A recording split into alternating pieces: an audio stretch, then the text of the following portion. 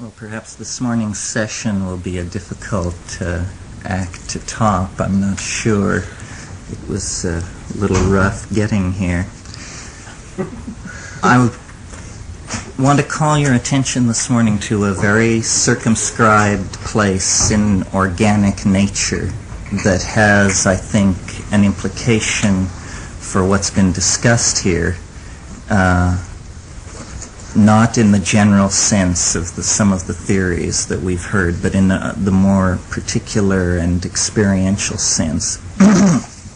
And that area is a family of hallucinogenic drugs that have not been mentioned particularly, which are the tryptophan-derived hallucinogens, dimethyltryptamine, psilocybin, and a hybrid drug, which is an aboriginal drug used in the rainforests of South America called ayahuasca, which is dimethyltryptamine but made orally active by being taken in the presence of a monoamine oxidase inhibitor.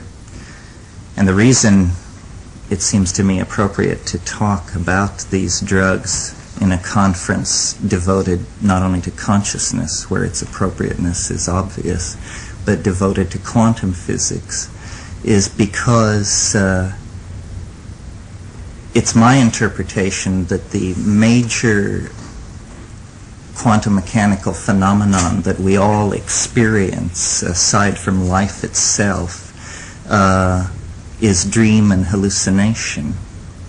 Because these states, at least in the restricted sense that I'm using it, take place when the large amounts of radiation of various sorts that are conveyed into the body by the senses are restricted, and instead we see interior images, interior processes which are mental, and these things definitely arise at the quantum mechanical level. It's been shown by John Smythes and others that there are quantum mechanical correlates to hallucinogenesis of one atom. In other words, a compound will be inactive and one atom is moved on the ring, and then the compound becomes highly active. And to me, this is a perfect proof of the dynamic linkage at the formative level between matter, quantum mechanically described, and mind as experienced. So far what I've said is true generally of hallucinogens and of the anesthetics that John is interested in, and of other drugs and experiences as well. In other words, ordeals, dieting, this sort of thing can elicit hallucination. But what makes this tryptamine family of drugs interesting is the intensity of the hallucination and the concentration in the visual cortex of the activity, so that there is an immense vividness to these interiorized landscapes. It is as if information was being presented three-dimensionally and fourth-dimensionally deployed as light, as surfaces which have information coded into them. And when you confront these dimensions, the dynamic relationship that is evolved is one of you relating to it, trying to decode what it is saying. And this phenomenon is not new. People have been talking to gods and demons for millennia. In fact, people have been talking to gods and demons for far more of human history than they have not. It is only the conceit of post-industrial societies, science and technology, that allows us to even propound some of the questions that we take to be so important. For instance, the question of contact with extraterrestrials is a complete red herring, because it is hedged about with a number of assumptions which a moment's reflection will tell you are completely false. In other words, the search for a radio signal from an extraterrestrial source is probably as culture-bound an assumption as to search the galaxy for a good Italian restaurant. That is just not going to happen. And yet this has been ruled as the means by which it is going to happen. Meanwhile, people all over the world, psychics, shaman, mystics, schizophrenics, their heads are filled with information. But it has been ruled a priori irrelevant, incoherent, or mad. Only that which is consensually validated through these certain instrumentalities will be accepted as a signal. The other problem is that we are actually so inundated by these signals from these other dimensions that there is a great deal of noise in the circuit. This is what I would say to John if he were here, that it is no great accomplishment to hear a voice in the head. The accomplishment is to make sure that it's telling you the truth. Because the demons are of many kinds. Some are made of ions, some of mind. The ones of ketamine, you'll find, stutter often and are blind. All right. And of all the others, I might say as well, it is not that you kneel in genuflection before a god because you will be like Dorothy before Oz. There is no dignity in the universe unless you meet these things on your feet. And that means that you have an I-thou relationship, and you say, okay, well, you say you're omniscient, omnipresent, or you say you're from Zeta Reticuli, or you say you're long on talk, but what can you show me? And magicians, people who invoke these things, have always understood that you go into it with your wits about you. Well, what does all this have to do with this family of drugs that I was talking about? Simply this, that this family of drugs has been overlooked. Whenever psilocybin is the one that most people have some experience with. Psilocybin legally and in people's assumptions about it is lumped with LSD. They say psilocybin, LSD, mescaline, da-da-da-da. It is, each one of these things is a phenomenologically defined universe unto itself. And psilocybin and DMT, although DMT is more intense and briefer in its action, these things invoke the logos, which means they work directly on the language centers, so that the important aspect of the experience is the dialogue. And as soon as you discover this about psilocybin, about tryptamines, you have to decide whether or not to enter into the dialogue to try and make sense of the incoming signal. And this is what I've done. I don't call myself a scientist. I call myself an explorer, because the area that I'm looking at, there is not enough data to dream of a science. We're at the stage where people map one river and indicate other rivers flowed into it, but they didn't ascend those rivers, and so nothing is known about that. And this Baconian collecting of data with no assumptions about what it has yielded, what it will yield, has pushed me to a number of conclusions that I didn't anticipate. Maybe by chronologically going through it, I can explain to you what I mean. And describing these trips raises all of the issues. I first took DMT in 1965, and a friend of mine came to me with this substance. How many of you have smoked DMT? It's by injection. By injection. Yeah. Wow. Yeah. Well, it's surprising so few have. because we live in a society that is absolutely obsessed with sensation. Every kind of thing you can imagine, every therapy, every drug, every sexual configuration, all forms of media overload, all of these things are adored in this society.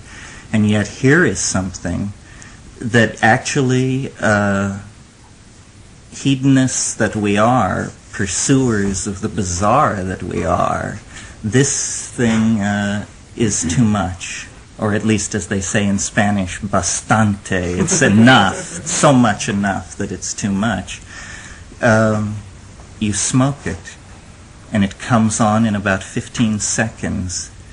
You essentially fall back unconscious. Your eyes are closed, and you hear a sound like ripping cellophane, like someone crumbling up saran wrap or something like that and throwing it away. A friend of mine says this is your radio entelechy ripping out of the organic matrix. And you hear a tone, one of these ascending, this kind of thing. And then there is the normal hallucinogenic drug modality, which is a shifting geometric surface of migrating and changing colored forms. And then you come up against this. It's like well, there must be some analogy at the site of activity. All the bond sites are being occupied, and you're actually seeing the state begin to come into being over a period of about 30 seconds. And then you are in a place which is... well, I haven't taken all drugs. I think if someone tells you they've taken every drug, you know they're confessing they're a dilettante. It's much better to lean hard on a few. But I've taken most of the ones that would reflect or give a measure against this experience. And you find yourself in a space. It has a feeling of being underground or somehow insulated and domed. It's what in Finnegan's Wake is called the merry-go-round, from the German word Raum for space. And you actually, the room is going around, and in that space you feel, and Amit brushed this morning, you feel like a child. You feel that you have come out somewhere in eternity, and it always reminds me of the 53rd fragment of Heraclitus, which is the aeon is a child at play with colored balls, and you not only become the aeon at play with colored balls, but there are entities which are, in my book The Invisible Landscape, I describe them as self-transforming machine elves. And this is sort of what they are. They're dynamically contorting topological modules that are somehow distinct from the surrounding background, which is itself undergoing this continuous transformation. I always think of the scene in The Wizard of Oz after the house knocks the witch down and she's in Munchkinland, and the head of the Munchkins comes with a scroll, and they all have very squeaky voices, and they sing a little song about, "You are absolutely and completely dead," and they're marching around her. So the Munchkins come, these hyperdimensional machine elf entities, and they bathe you in love, which is spelled L-U-V. It's a kind of, well, it's not erotic and it's not heartful, but it sure feels good. And what they are saying is, don't be alarmed, remember, and do what we are doing. Now, one of the interesting characteristics of DMT, and another reason that I would prefer it over something like ketamine, with ketamine you are not afraid. You go unafraid. I think one of the interesting things about judging a drug is to see how eager people are to do it the second time. If they're eager to do it the second time, it's probably not worth bothering about, because what is necessary to have validity in these experiences is the terror. The terror is the stamp of validity on the experience, because it means, this is real. We are in the balance, and in these states with these tryptamine drugs, we read the literature, we know what the maximum doses are, the LD50, this and that. But so great is one's faith in mind that when you are out there, you know that the rules of pharmacology do not really apply, and that control of existence on the plane is a matter of decision and luck and the roll of the dice. With ketamine, you don't get this. So they are reassuring you, these little entities, and saying, don't worry, do this, look at this. Meanwhile, you are completely there. Your ego is intact, your fear reflexes are intact, you are not fuzzed out at all, and consequently your reaction is this. And it persists, and you breathe, and it persists, and they're saying, don't get some loop of wonder going that quenches your ability to understand. Just try not to be so amazed. Try to hang in and look at what we're doing. And what they're doing is emitting sounds like music, like language. And these sounds pass, as Philo-Judaeus said that the Logos would when it became perfect, pass from being heard without ever going over a quantized moment of distinction into things beheld.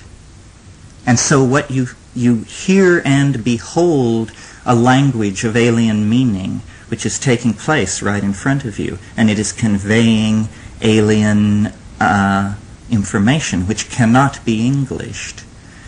Now, being a monkey, there is a kind of cognitive dissonance that is set up in your hind brain when you encounter an unenglishable object, because you try to pour mind over it and it just sheds it like water off a duck's back. And then you try again and you are looking at it, and this cognitive dissonance, this wow or flutter that is building off this object causes wonder or awe at the brink of terror. So you have to keep controlling that, and the way to control it is to do what they're telling you to do, which is do what we are doing, and then you begin to experiment with your voice. And a phenomenon is possible. And by the way, I give this lecture in this way to invite the attention of experimentalists, whether they be shaman or laboratory people or tank people or whatever, because I'm telling you there's something going on in this with these drugs that is not part of the normal spectrum of hallucinogenic drug experience as it's known to be. So you begin this glossolalia-like phenomenon, although it isn't classical glossolalia, which has been studied. In classical glossolalia, pools of saliva 18 inches across have been measured on the floors of these South American churches after these where people have been kneeling. And people always ask, after the glossolalia has happened, they turn to the people next to them and say, did I do it? Did I do it? Did I speak in tongues? This isn't like that. This is simply a brain state which allows either the assembly language, which lies behind language, or a primal language of the sort that Robert Graves was talking about in The White Goddess, or a Kabbalistic language of the sort that is described in the Zohar, a primitive, primal, proto-Ursprach that comes out of you, and you discover you can make the extraterrestrial objects, the feeling-toned, meaning-toned, three-dimensional, rotating complexes of light and color and transformation. And you feel like a child. and you are playing with colored balls. You have become the aeon. So this happened to me 20 seconds after I did this drug on this day in 1965. And I was appalled. I mean, I thought that I had my ontological categories intact, and I had taken LSD, and it was all going forward. And this thing came upon me like a bolt from the blue, and I came down, and I said it many times while I was coming down, I cannot believe it. This is impossible. This is completely impossible. Because it was not, that I was kneeling at the feet of some rishi or roshi or geshe or one of those guys. It was not that there was a declension of gnosis. It was that, friends, right here and now, one quanta away, there is raging a universe of active intelligence that is transhuman, hyperdimensional, and extremely alien. The God that John Lilly talks to, that they play these games with about moral values and setting the constraints of the universe, is not like this God at all. The chief thing about the God of Tryptamine, if we can use that, I call it the Logos. That's what I think it is. And I make no judgments about it. I constantly engage it in dialogue, saying, well, what are you? Are you some kind of diffuse consciousness which is in the ecosystem of the earth? Are you... and the problem with it is that it is just full of answers to these questions. It's the true history of the galaxy over the last 4.5 billion years is trivial to it, and it can show you. You can tune these images, and of course the question always is independent validation, or at least for a time for me the question was. But as I attended more and more conferences like this and realized that the structure of the Western intellectual enterprise is so flimsy at the center that apparently no one knows anything, I became less reluctant to talk about these experiences, because they are experiences. They are primary datum for being. This is not remote, and yet it is so unspeakably bizarre that it casts into doubt all of man's historical assumptions. And any of you who are familiar with the books I've written, I've entertained various ideas about it. When we first discovered the mushroom in South America, and it does these same things that DMT does, although it builds up over an hour and is sustained for a couple of hours and then comes down.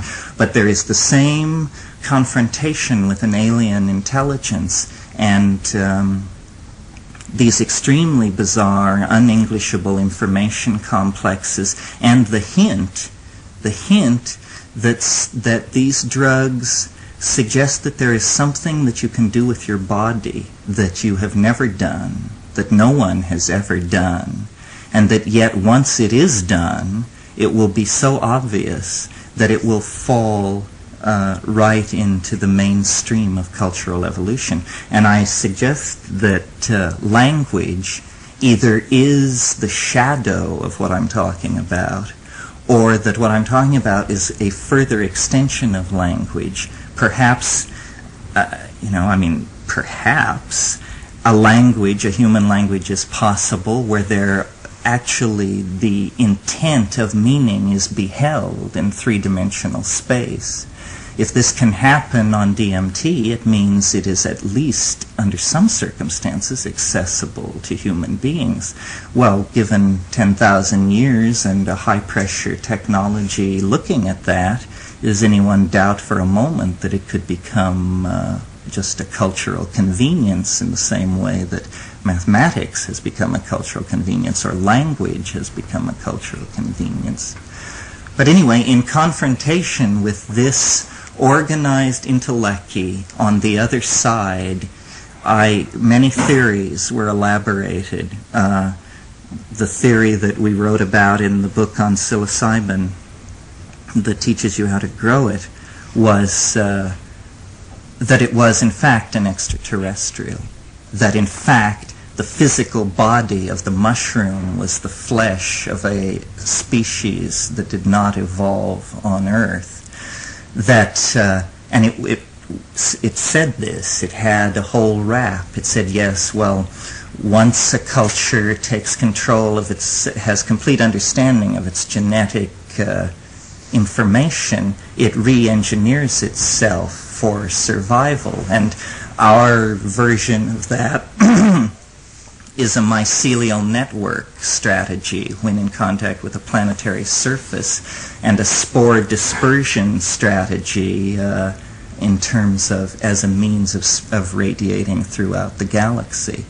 And though I am troubled with how freely Bell's non-locality theorem is thrown around, nevertheless, my friends on the other side do seem to be in possession of a huge body of information drawn from the history of the galaxy.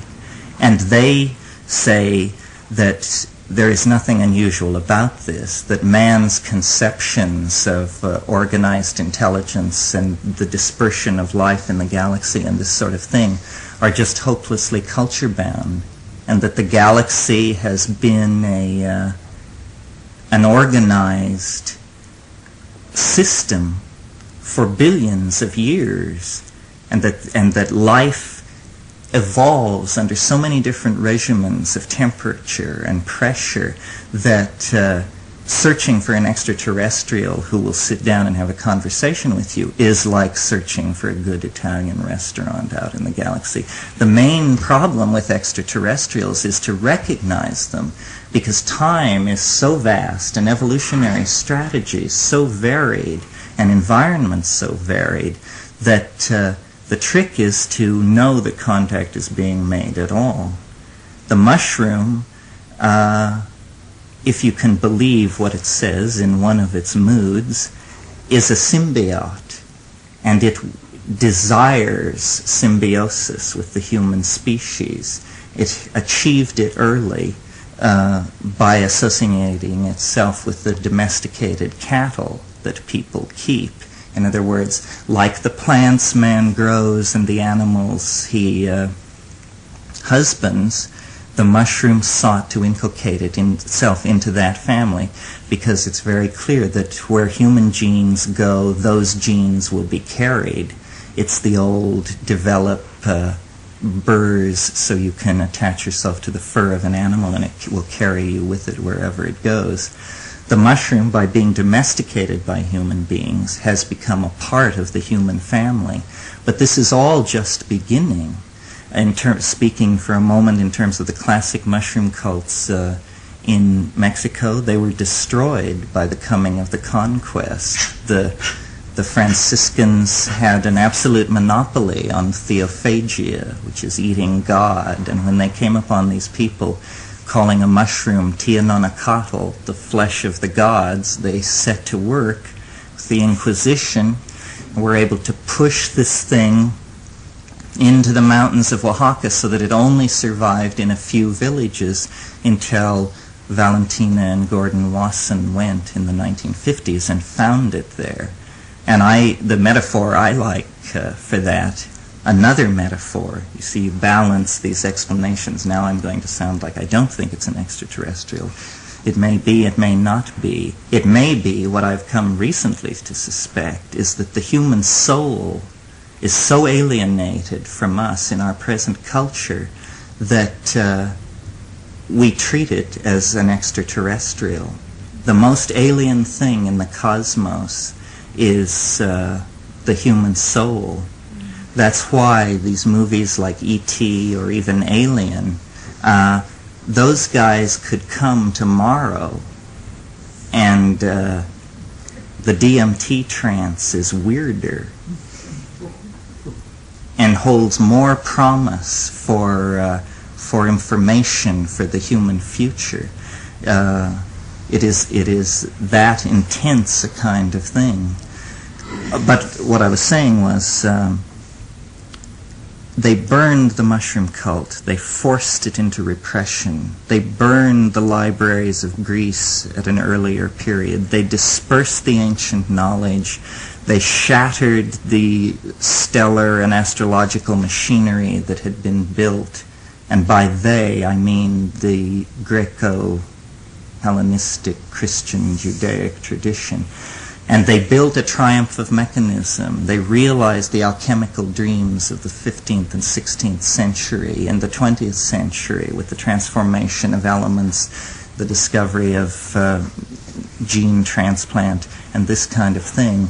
But then, having conquered the New World, having driven its people into cultural fragmentation and diaspora, in the mountains of Mexico, they came upon the body of Osiris, the condensed body of Eros, where it had retreated at the coming of the Christos. And this thing is now unleashed.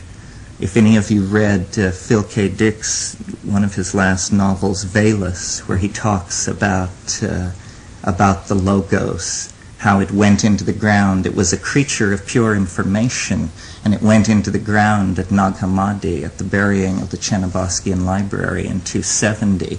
But it was information, and it existed there until 1947. And then the texts were translated, people read them, and as soon as people had the information in their minds, the symbiote came alive, because it is a thing of pure information.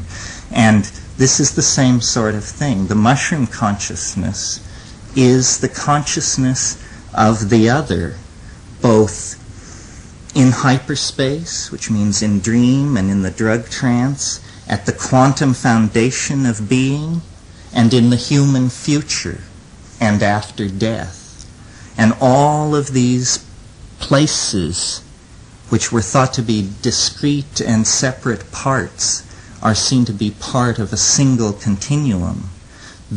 What history is the dash over 10 to 15,000 years from monkeyhood to flying saucer without ripping the envelope of the species so badly that the birth is aborted and fails, and we remain in physes. And history essentially then is the shockwave of eschatology. Something is at the end of time, and it is casting an enormous shadow over human becoming, and it is drawing all human becoming toward it, so that all the wars of history, the philosophies, the rapes, the pillaging, the migrations, the cities, the civilizations, all of this is occupying a microsecond of geological, planetary, and galactic time as the monkeys react to the symbiote which is in the environment, which is feeding the information from the true about the historical situation in the galaxy. And it is not I don't belong to the school of people who say, well, we couldn't have done it if they hadn't taught us writing and that sort of thing. They came from the stars and taught us to measure rap. What I'm saying is, I hope, something much more profound than that.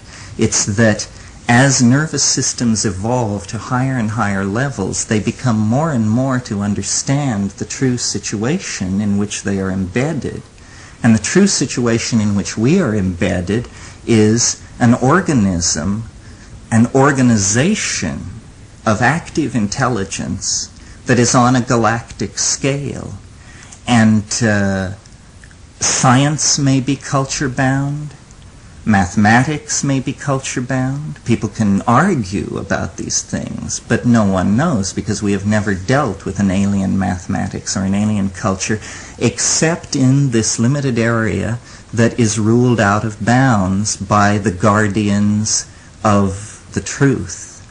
In other words, shamanic experience, drug experience, this is ruled out of bounds, and it is because it is the source of novelty, the cutting edge of the ingression of the novel into the plenum of being, is happening there. I mean, think about it for a moment. If the human mind does not loom large in the history, in the coming history of the human race, then what is to become of us? The people who worry about getting the epistemological and ontological bases of these things nailed down say that the mathematics is in good order. What the problem is that the mathematics does not map well into English or any other natural language. And so people have violent disagreements in English when they are completely in agreement over the mathematical foundation of it. So I am saying we are at the beginning of human thought. This is the birth crisis of intelligence. And intelligence is something which is moving through the higher primates now at greater and greater speed. We know that there were primate species that were not human, that chipped tools and made fire and drilled beads. So the question, are we unique, it has already been answered by the physical anthropologists. There have been other intelligent monkeys walking this planet. We exterminated them, and so now we are unique. But what is loose on this planet is language, self-replicating information systems. It may be a further rarefication or a further hypostatization of what is happening in DNA. In other words, learning, coding, templating, recoding, testing, retesting, recoding. It may be, and the immune system does that too, it may be an extension of that, or it may be a quality of an entirely different order.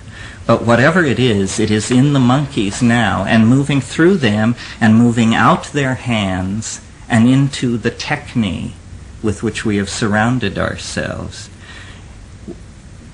The end state that this pushes toward, and the tryptamine state, seems to me to be, in that sense, transtemporal. It is an anticipation of the future. It's as though Plato's metaphor were true. Plato said, time is the moving image of eternity.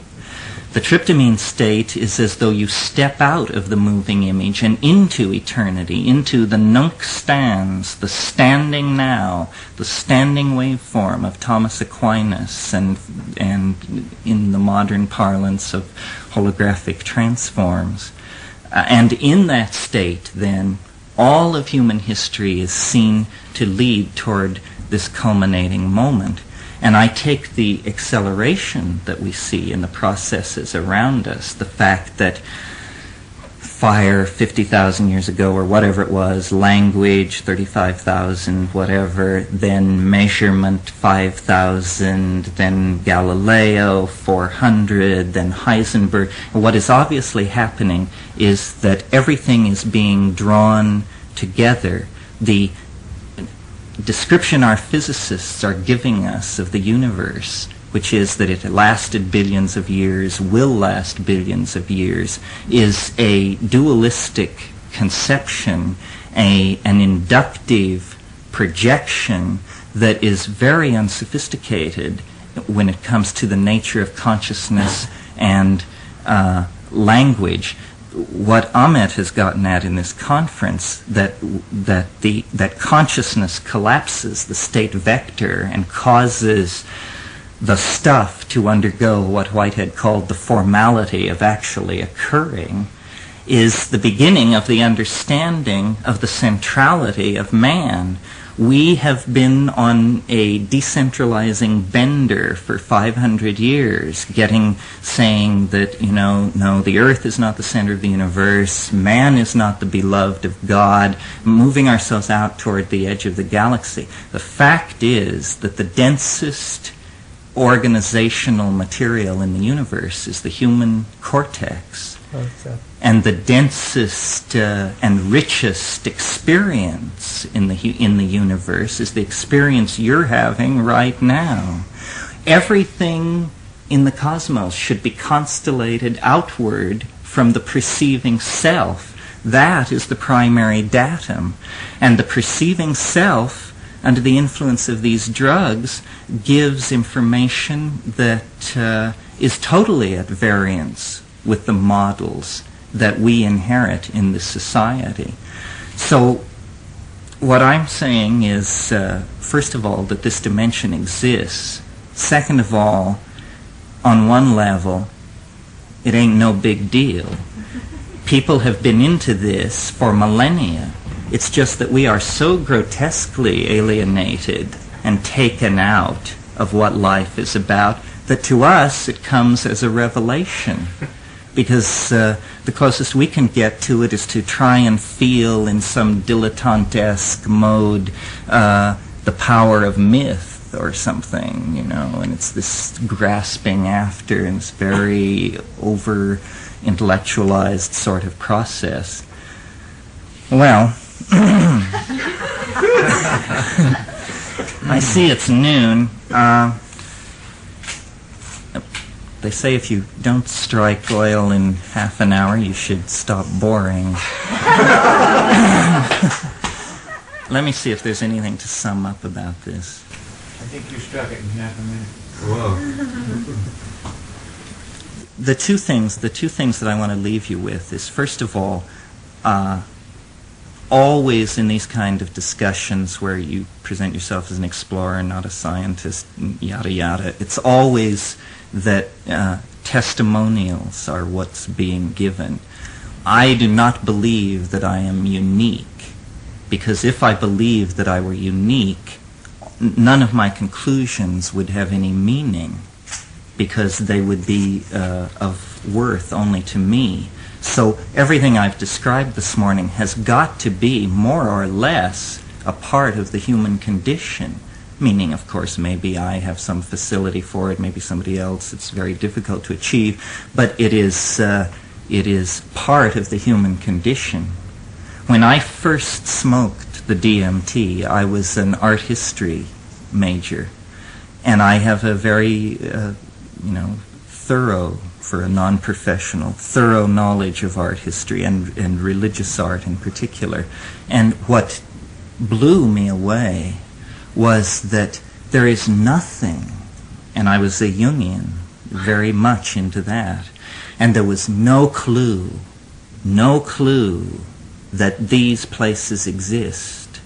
And I could not understand that. I said, well, surely art is about carrying images out of the other, from the logos to the world, drawing ideas down into matter. Why is human art history so devoid of what I experienced so totally? And I don't really know the answer to that. The alienness is very important. And I think, I haven't spoken at all today about flying saucers, or only by implication, but this is a favorite subject of mine, because I think the flying saucer is the central motif to be understood in order to get a handle on reality here and now. We are alienated, so alienated that the self appears it must disguise itself as an extraterrestrial in order to not alarm us with the truly bizarre dimensions that it encompasses. And if any of you saw the movie E.T., the whole point of that movie was to get the kid and the audience and everybody jacked around to the place where the kid, with tears of joy streaming down his face, could look out into the cool of the purple evening and say, E.T., I love you. And this is a great thing. It is a healing of the psychic discontinuity that we have been on since at least the 16th century, possibly earlier. The testimony that I want to give today is that magic is alive in hyperspace, and you don't have to believe me or follow me or do anything to validate that, except form a relationship with these plant drugs.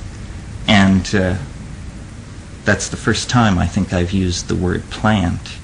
But that, for me, is the defining characteristic. Remember my little ditty about the demons that are of many kinds, made of ions, made of mind. There is some surety that you are dealing with a creature of integrity if you deal with a plant. But the creatures born in the demonic artifice of laboratories have to be dealt with very, very carefully. And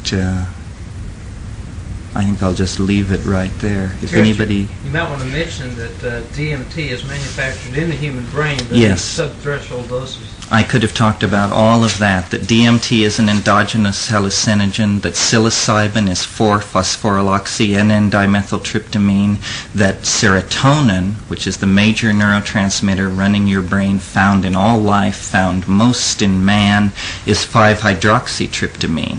The very fact that you can smoke DMT, and I don't know if I mentioned, but it takes 5 minutes. You do it, it comes on in 45 seconds, it lasts 3 minutes, you come down in 2, that's it.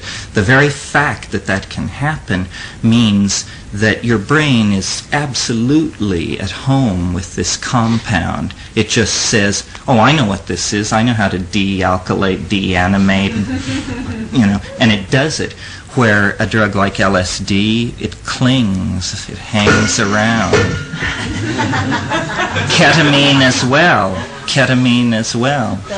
And if I could say one more thing, just a cautionary note, because I always feel odd telling people, verify this thing, it's out there, and the means is the drug.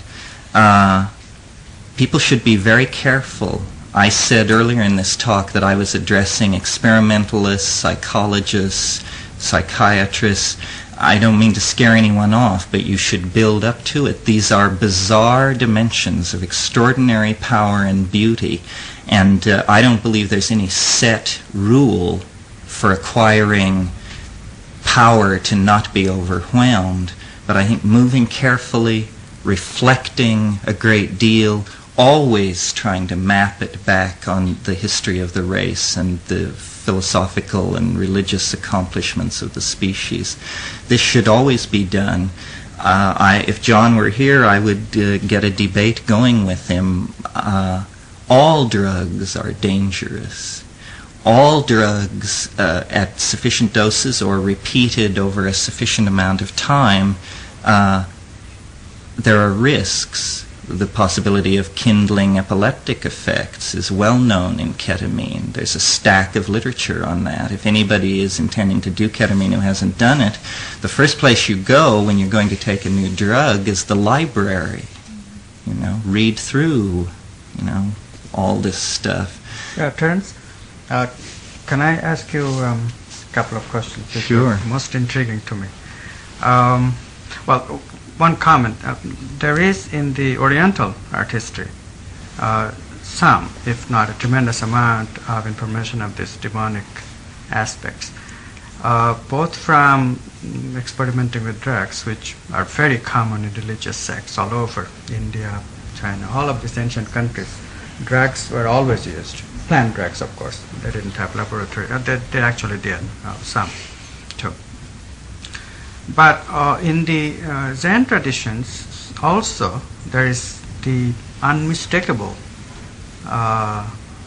evidence of encountering these demons, and they are talked about in various ways. In the enlightenment experience of the Buddha, it was the confronting the Mara, the god of death, which sounds very similar to the terror experience that you talk about. In retrospective, we are beginning to understand that all of these experiences must occur because something similar happened in the religious experience and this drug experience. In fact, these drug experiences have been extremely valuable in telling us about many of the other experiences that we find in the esoteric literature. The comment that interested me most is that you said that the terror in the drug experience is very essential, and it is better to use the aspect of terror as knowing that you are into the real thing than drugs which give into these pleasure trips where you are never sure. And what is your question? That is the question. Could you elucidate this a little bit? Why do you Talk think about that way? the terror? Talk about the terror, and also why do you think Well, that I'm drag not, switch to otherwise? I'm not saying that there's something intrinsically good about terror. I'm saying that granted the situation, if you are not terrified, then you must be somewhat in contact with the full dynamics of the situation. To not be terrified means either you're a fool or you have taken a drug which paralyzes the ability to be terrified. I have nothing against hedonic experience, and I certainly bring something out of it, but it must move your heart. And it will not move your heart unless it deals with the issues of life and death. And if it deals with the issues of life and death, it will move you to fear. It will also move you to tears. It will also move you to laughter. But these places are profoundly strange and alien. And I agree with you and I disagree with you about the art thing. I mean, I've been to Khajuraho and I've been to Bhubaneswar, and I'm fairly familiar with that art, collected Tonkas, all these things. And I did see similarities in my LSD experiences. In fact, it was LSD experiences that drove me to collect Vajrayanist art. But what amazed me was the total absence of the motifs of DMT. It is not there. It is not there in the funerary art of Egypt. It is, well, I mean, there's a story, a very interesting story by Jorge Luis Borges called The Sect of the Phoenix. Do any of you know that story? No. It takes a page and a half. And he starts out and he says, there is a sect, and it touches all mankind. Its practitioners have been the victims of persecution in every war in history. Its practitioners have held the red-hot poker at every inquisition in history.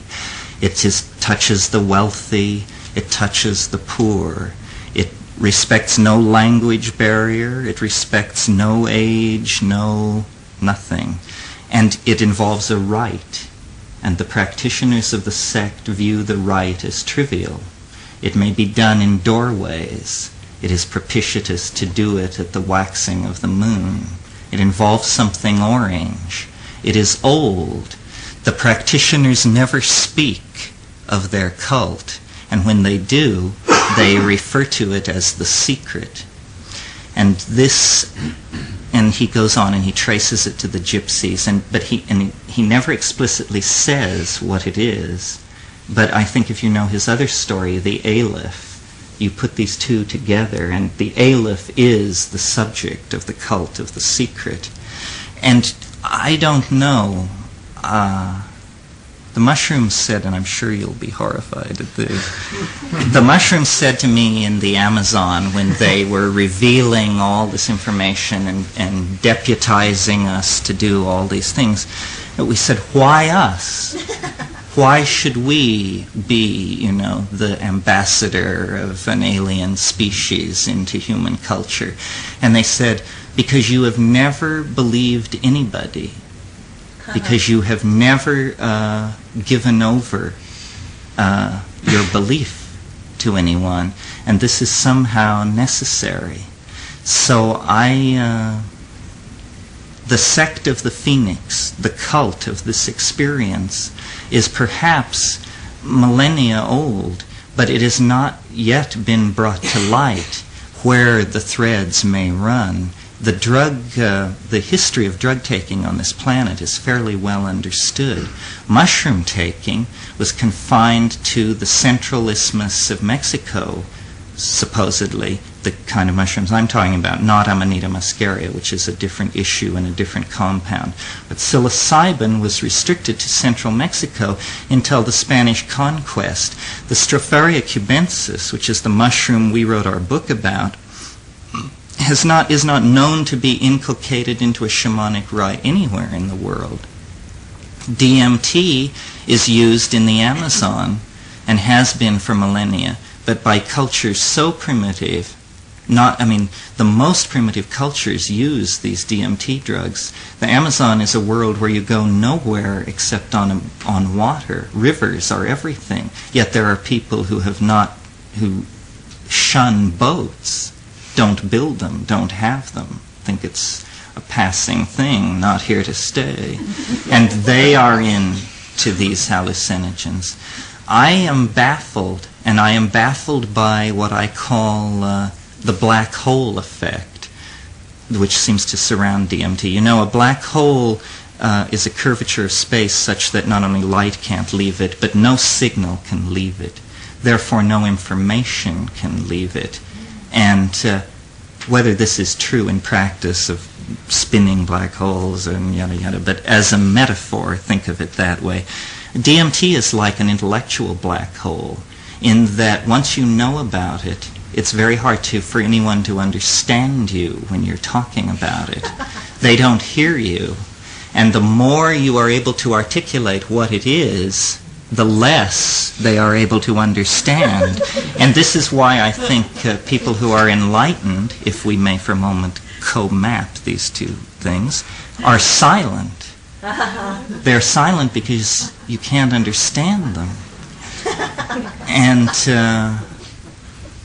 why this thing has not been looked at by scientists, by thrill seekers, by anybody, I am not sure.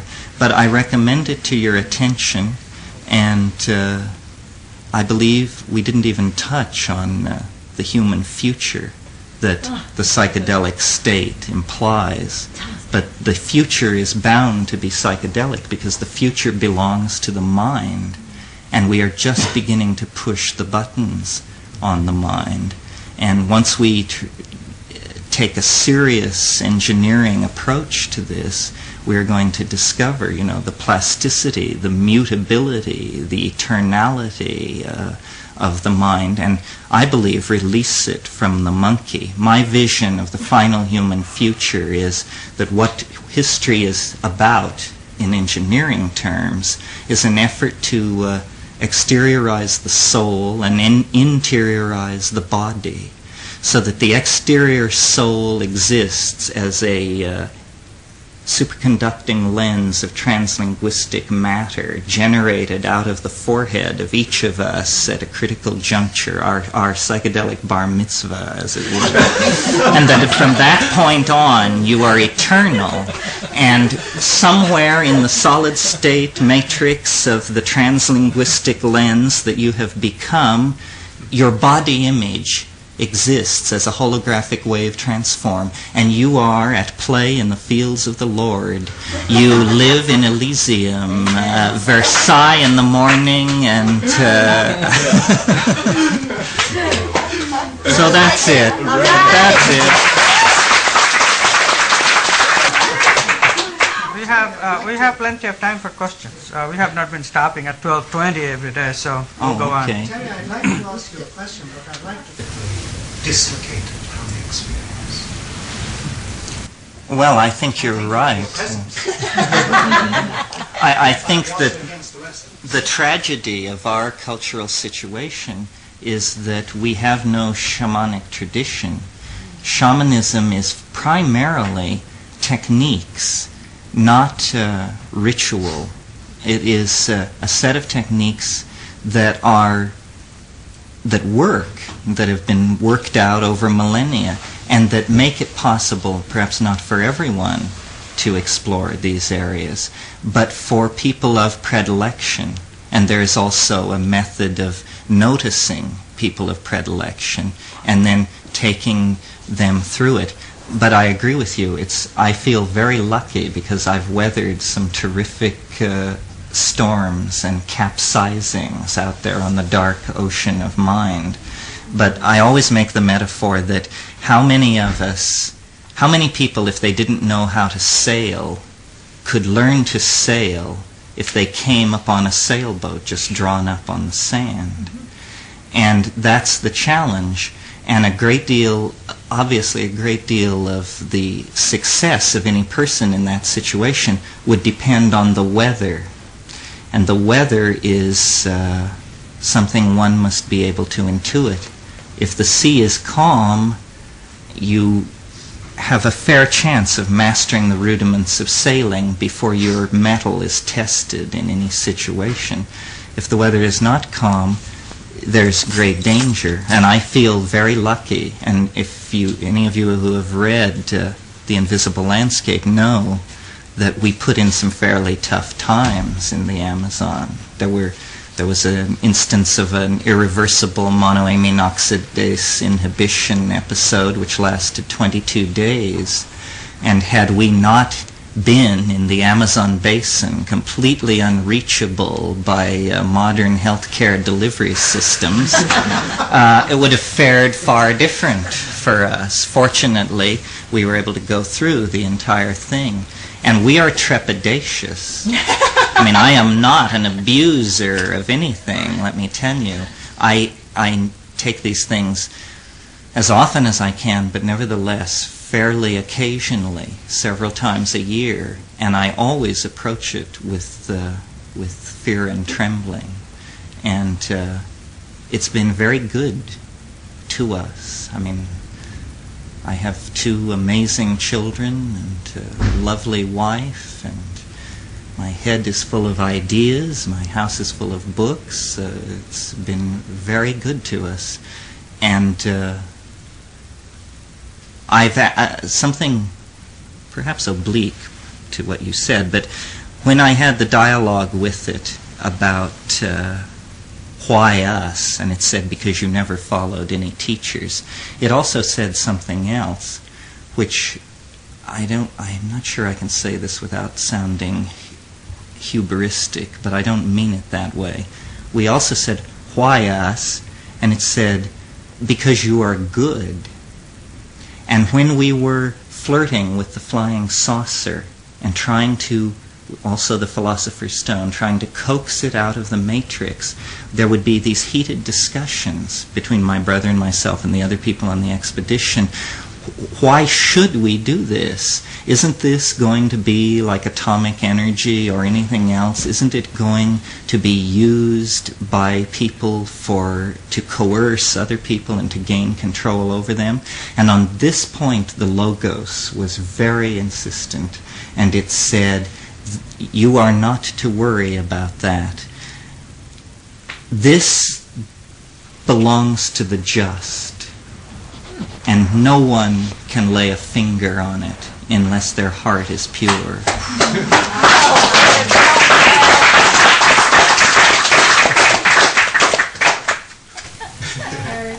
Ellen, did you have a question? Yes. Yes. Yes. You said something about predilections. You could recognize the predilection for being able to do this well. In societies where shamanism is a going institution, the predilections are fairly easy to state. Oddness, uniqueness in an individual. Epilepsy is often a signature in pre-literate societies, or surviving an unusual ordeal in an unexpected way. For instance, people who are struck by lightning and live are thought to make marvelous shaman. And people who nearly die of a disease and fight their way back after weeks and weeks in an indeterminate zone, they are thought to have, it's about strength of soul. And so there must be some sign of strength of soul or of hypersensitivity to these places. In traveling around the world and dealing with shaman, what I find as the distinguishing characteristic is an extraordinary centeredness, and also invariably the shaman is an intellectual. He is also invariably alienated from his own society. So when you go into these Amazon villages and you're surrounded by tittering women with babes at each breast and all that, and all the people just think you're very odd with all your gear, huge, sweating, pouring pheromones into their living space. And they just think of you as people from outer space. The shaman sees exactly who you are. And he says, oh, here's somebody to have a conversation with. These people are into the same thing.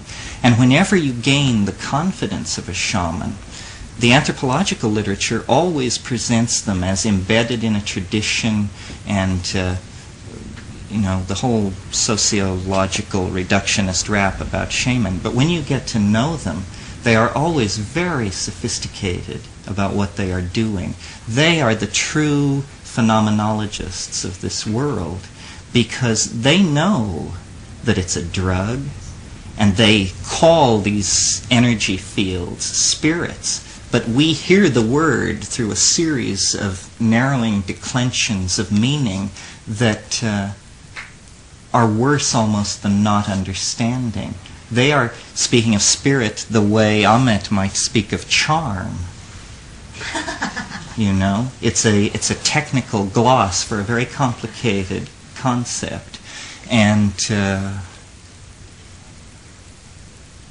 I'm sure in all of us there are varying and greater and lesser degrees of shamanic predilection. One of the ideas that my brother and I have tossed around is there are families, shamanic families, and since by our analysis of what's going on, we are, in other words, strictly speaking, hallucinogen shaman. I haven't talked at all about shamanism without hallucinogens.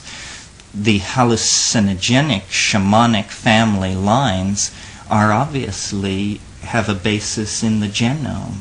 In other words, it's all about how many of these sites of activity, how well your serotonin, how these things work together so that you may have these experiences. Some people claim to have these experiences on the natch. I am a very difficult person to move off the baseline of consciousness. And I scoured India, and I have sat at a number of people's feet, although perhaps my attitude was wrong, because what it comes down to for me is, what can you show me? And I always ask that question. And finally, in the Amazon, the people said, well, let's just get our machete and hike out here a half a mile. We'll get some of this stuff and boil it up, and I'll show you what I can show you.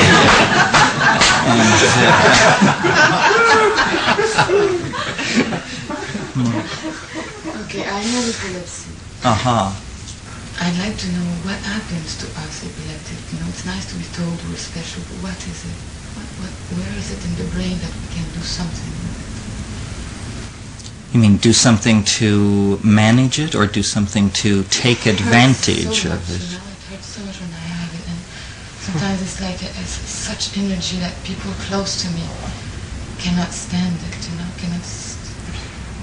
Well, there are many things to be said about this. First of all, you have to realize a person in these pre-literate shamanic societies that I'm talking about who had serious epilepsy would probably not make it. In other words,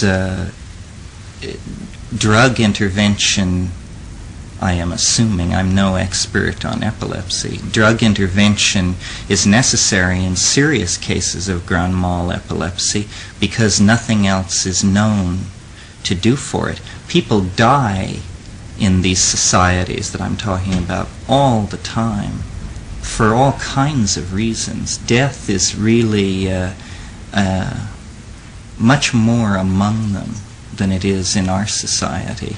Those who have epilepsy, who don't die, are brought to the attention of the shaman and trained in breathing and drugs and other things. And the fact is, we don't really know all of what goes on. These secret information systems have not been well studied.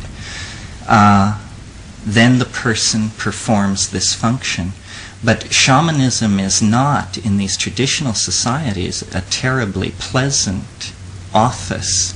You are not normally allowed to have any political power because you're sacred.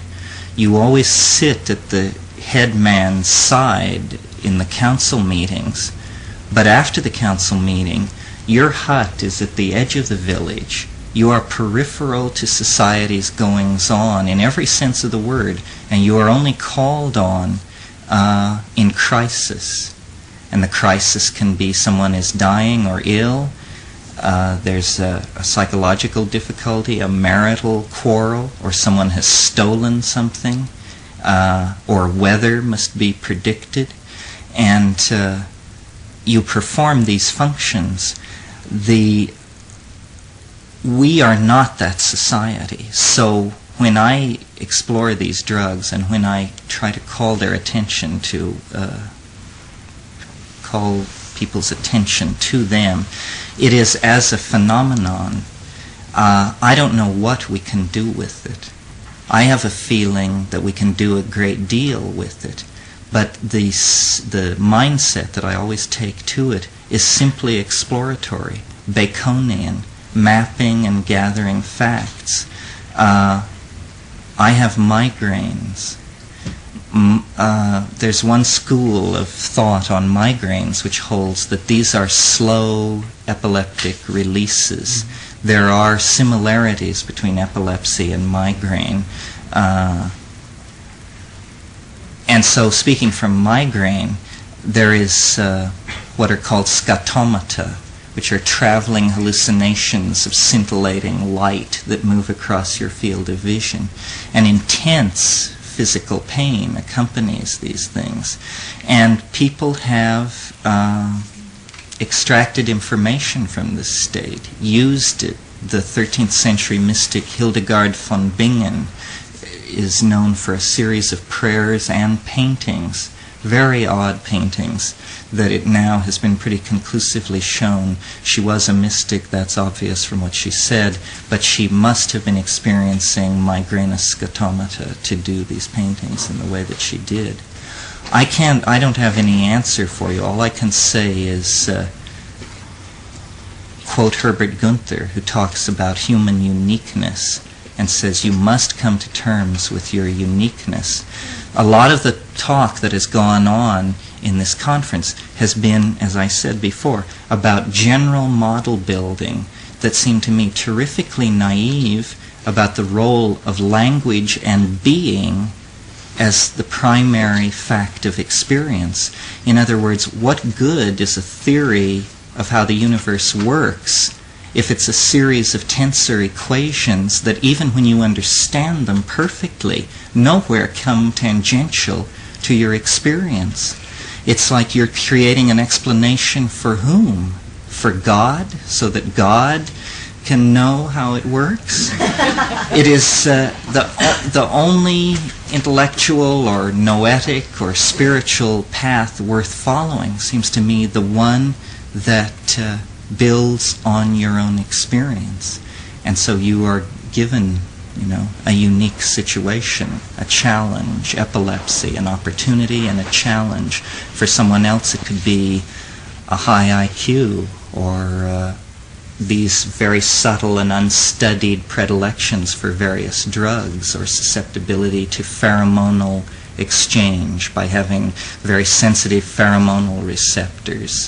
There are psychiatrists who claim to be able to diagnose schizophrenia by smell, and that's an extreme case. But what I'm saying is you must come to terms with your uniqueness, and that is all you can do, really. Yes? You have described all of these experiences as coming from the plants which are of the earth. And you have described all of these experiences as extraterrestrial, and I don't know what you mean by extraterrestrial. Okay, here's what I mean. The plants. A fungus is not a plant. Fungi are a third kingdom in nature. Fungi require oxygen, just like we do, and respire carbon dioxide. It is as though they are an amorphous animal. And they've always been lumped in with the plants. It was said it's a primitive plant, but once the genetics was looked at closely and the metabolism was looked at closely, it's a third category. The information that comes from ayahuasca, which is made from the vine, the Banisteriopsis caapi, which is a higher plant, is earth-centered and healing largely, and seems to be about the envelopes of information that surround the earth and our bodies and the jungle, that sort of thing. What the mushroom says about itself is that it is an extraterrestrial organism, that spores can survive the conditions of extraterrestrial space. They are black, deep, deep purple, the color that they would have to be to absorb in the deep UV end of the spectrum. The casing of a spore is one of the hardest substances, it is the hardest organic substance known. The density is similar to that of a metal, the density of electrons in the surface of that thing. Terry, are you saying that the mushrooms never evolved on Earth? What do you mean extraterrestrial in the material That's sense? what I'm saying. That's what the mushroom said. I am not sure. And global currents form on the outside of the spore, and it is very light, and by Brownian motion, these things percolate to the edge of a planet's atmosphere, and then through interaction with energetic particles coming in from space. You understand, I'm talking now about an evolutionary strategy where only 1 in 10 high 12 spores actually makes the transition across the stars, but it's a biological strategy for radiating throughout the galaxy without a technology. It just takes 1 billion or so years, and but it's the same principle by which a plant migrates into a desert. Now, your theory sounds very similar to Fred Hoyle and Chandra Bikram Singh. I was exactly that very theory for all of happy us. that they came along with that theory. In fact, that theory is that all of us came that way, because they found, it's very interesting, because there are via comets, but that's only one vehicle. The interesting thing is that there are much more nebulae than there are life-supporting planets. And nebulae had just the perfect environment, nourishment-wise, for not the macromolecules that Frank talks about, but the pre-macromolecules. That they too are compounds, but simple compounds, which can then go to a planet and start really, really doing their thing. And they think that this is what started all of us. And there is nothing, nobody can come up against this with anything except the inertia of their opinions. The facts are very nebulous. In other words, there are no fungi in the fossil record older than 60 million years. And the orthodox explanation of that is that they are soft-bodied and just didn't occur. But on the other hand, we have soft-bodied worms and things from the bottom of oceans in the Flintstone chert that weigh in at just over 1 billion years old. So I don't believe what the mushroom tells me. We have a dialogue. It is a very strange person and has many bizarre opinions, and I entertain it the way I would rib this guy or somebody else and say, well, so that's what you think, eh? And I often felt, that I had the dilemma when the mushroom started saying it was an extraterrestrial. I felt that I was in the dilemma of a child who destroys a radio to see if there are little people inside. I couldn't figure out whether the mushroom is the alien, or the mushroom is some kind of technological artifact allowing me to hear the alien, and the alien is actually light years away in Bell, and some kind of Bell non-locality system is allowing it to come through. Can I elaborate that a little bit? Would you agree with this statement? Mushroom is a conscious being. Absolutely. However, the consciousness is not released. It's a latent virtual kind of consciousness. It's not released until we become directly connected to it in a state of the brain where we are into the unit of consciousness. That's what it says. It says, I require the nervous system of a mammal. Do you have one handy? Was